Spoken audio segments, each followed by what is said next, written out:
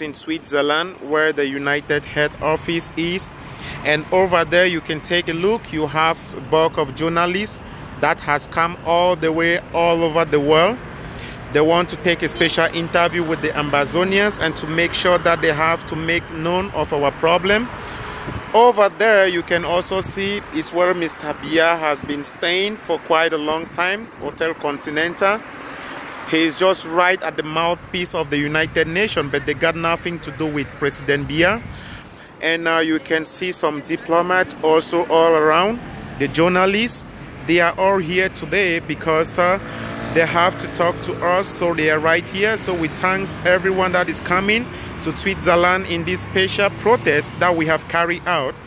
And today is the day 3 of the protest. There you have the United Nations head office, as you can see. That is the headquarters.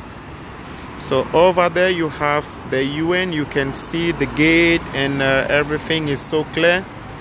Right here, the one talking is nobody else but Mr. Encher.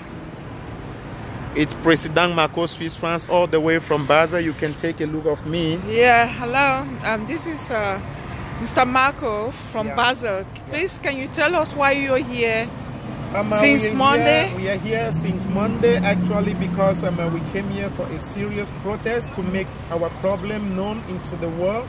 So we want the world to hear us, and we want especially the UN to take a serious and drastic decision over the upcoming genocide in Southern Cameroon. Because our people has been marginalized, they are suffering, a lot of killings. As I'm talking right now, just a minute ago, I have a call from Widikum, precisely where I'm coming. A lot of people dying, so we are begging that people should help us and a serious contribution. That is a 2 million for our trip in Boya. We have to raise it right here in this protest. Amen. So that is the main reason we are also here. So people, why you coming on Friday, it's a special one, and that is the end of the protest. It's a 5-day protest, and on Friday we have the end of the protest where we have to generate a huge sum to make sure our trip to Boya with the $2 million, it's going to be safe. 2 million is not more important than our future or our life. So ciao ciao, thank you, have a special day. Thank you. Bye bye.